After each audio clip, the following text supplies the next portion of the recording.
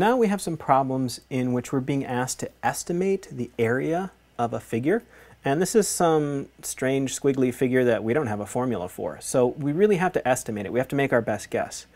There are some ways to make the guessing easier. The first thing you should know is that when you see a grid like this with a shape on it, you can think of these grid boxes each as one unit. They're not telling us this is centimeters or meters or feet or whatever. So when we come up with the area, we'll say it's this many square units. And the first thing I want to do is see if I can draw in here some shapes that I do know how to figure out the area for. And I'm just going to do that. I'm going to draw, let's see if I can draw straight here, a rectangle. And that pretty much stays inside the shape. And now I have a big chunk of this already figured out. This is 1, 2, 3, 4, 5, 6, 7, 8 by 1, 2, 3, 4, 5, 6. 6 times 8 is 48. So this chunk in here is 48 units. Now I can just count some of the other ones. And I'm going to start with the ones that are whole. And I'm just going to mark them off as I count them. There's 1. This one's mostly there, so I'm just going to go ahead and count it. 2. I'll leave the partial ones later, and I'll deal with those later. 3, 4, 5, 6, 7, 8, 9, 10, 11. This one's mostly there. 12, 13, 14, 15, 16, 17. Some of those look like they might be half ones, so I'll skip them for now. 18, 19, those are all. Rest of these aren't really whole ones or don't count. So I've got 19 here plus 48, so I'm up to 67 now.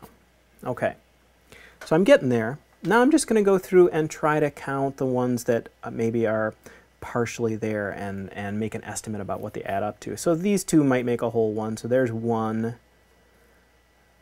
2, 3, these are pretty small. Well, 4, and maybe this one, and this one would be 5, 6. This one and this one would be 7, 8, 9, and maybe these 3 would be 10, 11, 12. So maybe about 12 more. So 67 plus 12 would be 79. Now this is not an exact number, but it's a pretty good estimate. And usually on a problem like this, you might have multiple choice. So it might say, what's the best number for the area? Is it 60 square units or 80 square units or 100 square units? If that was the case, we'd choose 80.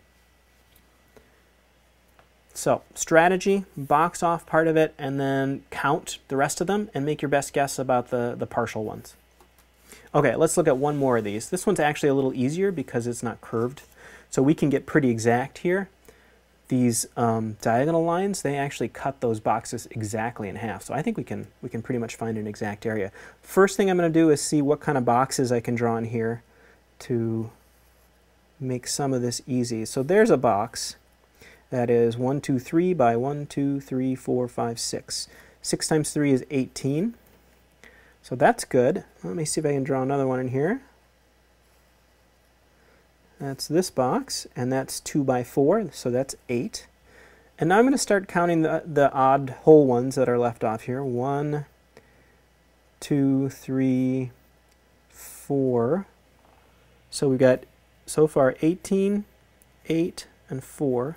And now we've got some half ones to count, so I'll just count one for every 2.